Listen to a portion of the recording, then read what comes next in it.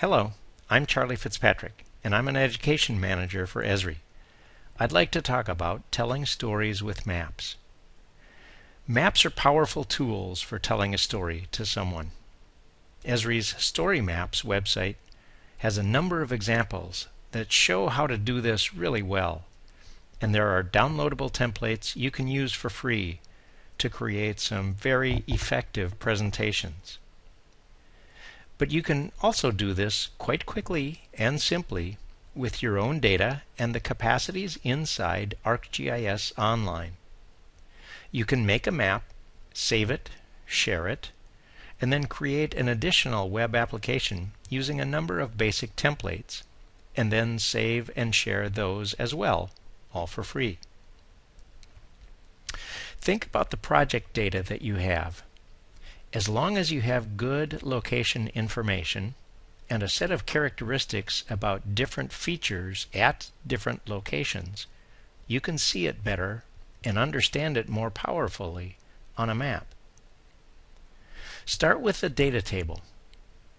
Organize your data as rows and columns, with each row representing a different record or feature, and each column or field representing a different characteristic. Like things go together. Everything about one feature is in the same row. Looking down a column shows the same bit of information about all of the features, formatted in exactly the same way. You can build a simple table with any text editor, but for more complex data, a spreadsheet helps you keep the rows and columns properly organized. Record your location using latitude and longitude stored in decimal degrees. Using decimal degrees, north latitude and east longitude are positive numbers, while south latitude and west longitude are negative numbers. ArcGIS Online can handle up to 1,000 records in a single file this way, as long as everything is formatted properly. You can save your file as a comma-separated values table or a CSV file, or just as a simple text file. ArcGIS Online can handle both. When gathering your data, whether you're using a handheld GPS or a smartphone with a GPS app, set the location format as decimal degrees, and this will facilitate your table design. Any handheld GPS or GPS app designed for recording data should let you do this. Once you have your data table, head over to ArcGIS Online, www.arcgis.com. To save a map here, you will need to sign in either to an organizational account or to a free public account, such as one you use for personal or class use. If you're new to ArcGIS Online, you can learn to use it easily with some guidance for educators and students at esriurl.com/mappingwithago. ArcGIS Online gives you an easy-to-use mapping space from global to local scale, with various tools, different base maps, and easy access to lots of additional data. But you have your own data table you want to map. So how do you do it? It's easy. Just drag it and drop it. As long as it's a properly formatted file from your text editor or spreadsheet, or even an export file from your GPS device, you can put it on the map. So let's demo that process. I have a data table and want to add it to the map, then classify it, symbolize it, choose how best to present it, and then save it and share it. So here I am, signed into my public account in ArcGIS Online. I have a data table about 14 different butterfly fish I saw in different spots while scuba diving in Hawaii. I have a set of characteristics including links to publicly accessible photos, and what I want to do is to see them all on a map. So let's close the data table and then drag it and drop it on a map.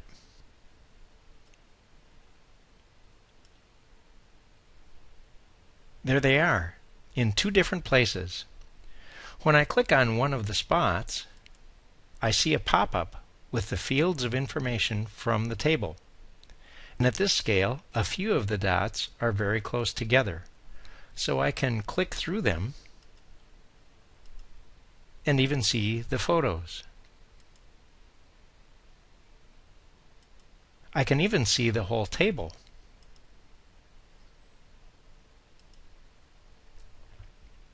Which I could sort by number or text.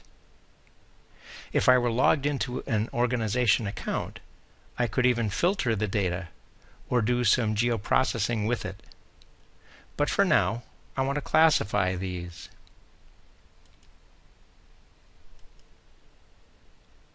First, let's zoom in on these records by Maui. And closer still to the 9 records around this little island. One of the great powers of a geographic information system, or GIS, like ArcGIS Online, is the ability to classify features based on attributes. Let's change these butterfly fish from a single symbol to a unique symbol.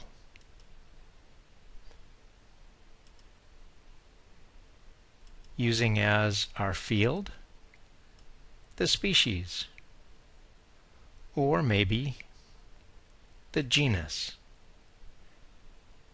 and maybe getting a different color pattern, or changing the symbols so that they're all bigger with a little ring around them. And maybe changing one of the symbols to a special color.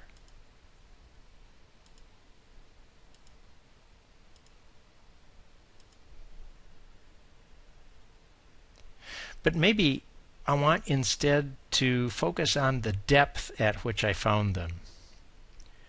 So let's change to a color scheme.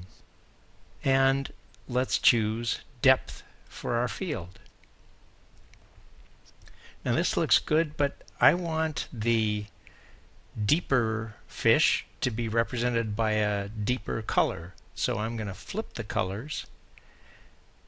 And again, I want them all to be larger with a ring around it.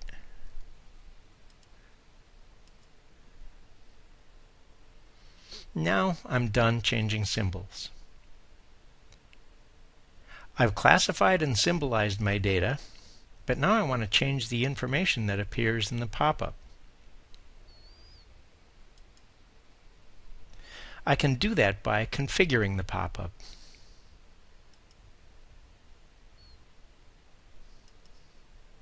For my title, I want the common name to show at the top. And then, of all of these fields, I only need depth, genus, and species.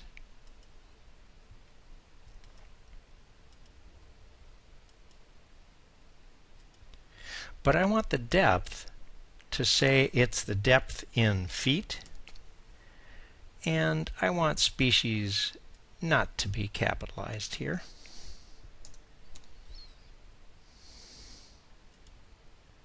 And below that, I want the photo not as a link, but embedded in the pop-up.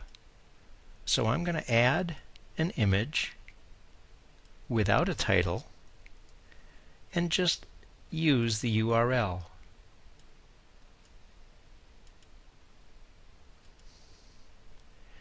And then save the pop-up. And now it shows what I want.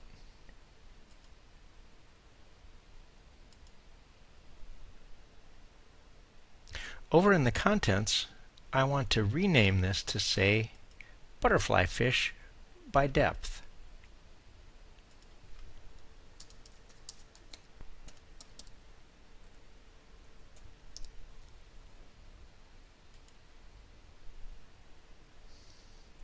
Finally, I want to zoom out to see all of my data.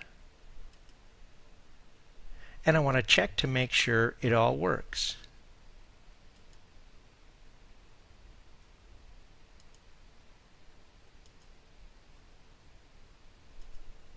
Then I need to save my map.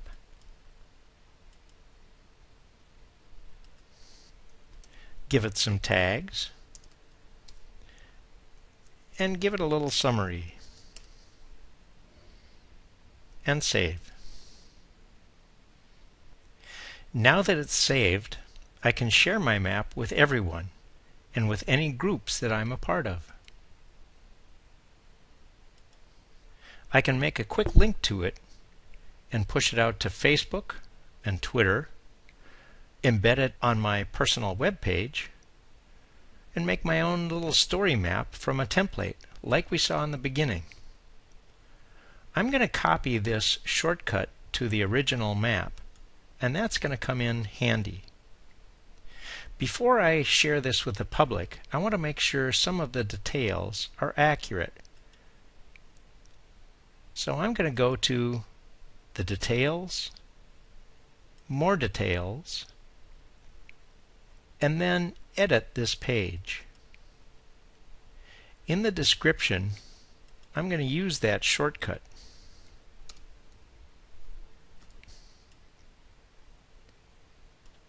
I'm going to highlight it, set a web link, and have it show up in a new window.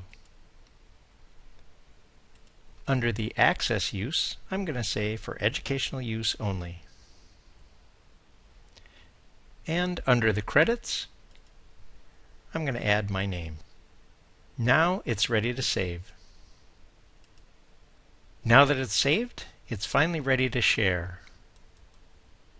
I'm going to go back to the map and share and create a web application. There are several different choices, and when you see a gear in the thumbnail, that means this app is configurable.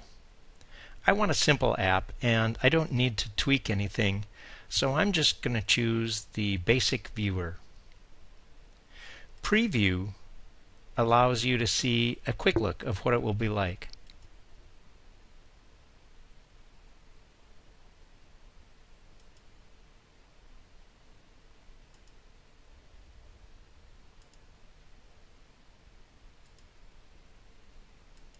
When you're ready to produce it, choose Publish. This allows you to save the map, and now I'm going to save it and publish it.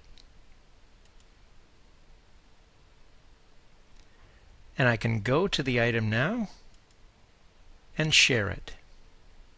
It's ready to share with everyone.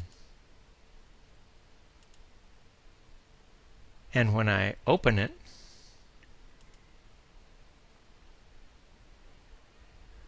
I see that my share link gives me the opportunity to share by email, Facebook, and Twitter. Maps can tell powerful stories. So that's one way of telling a story with maps. You can find a lot more information at arcgis.com or storymaps.esri.com or at the Esri Ed Community website. Thank you.